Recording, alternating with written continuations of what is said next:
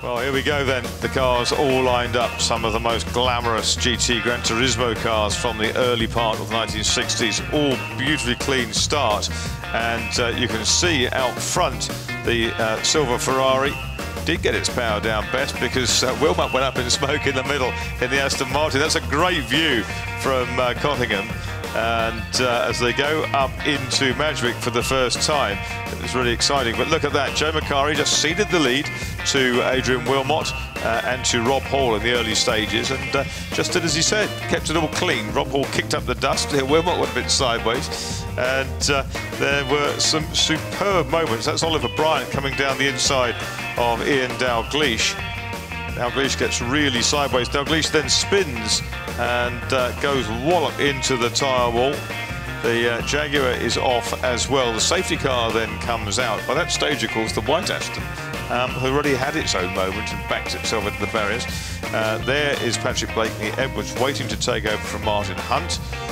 We've got plenty of pit action. In comes Rob Hall to hand over the car that was the leader to Katerina Kivalova. Battle continues, and that was when Tom Christensen, 9-time Le Mans winner, hounded down Simon Hadfield, and there was Andrew Smith who had the lead. Christensen, the Great Dane, homing in on him in the closing stages, and you can see as they dance through St Mary's there, the Ferrari looking so assured, and then blast past the Jaguar down the Lavender Straight. Joe Macari's biting what's left of his fingernails in the pits. He's the owner and entrant starter of that car. And here we go. This is the moment where the Aston of Hadfield got squeezed out over the grass, and the blue flag's waving, and bits and pieces flying around, but Hadfield didn't stop. The brakes aglow on the lead Ferrari.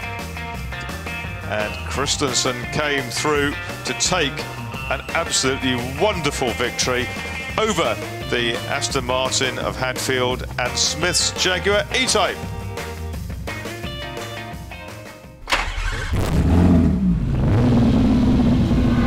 I mean, I've been insulted by Alan Menu.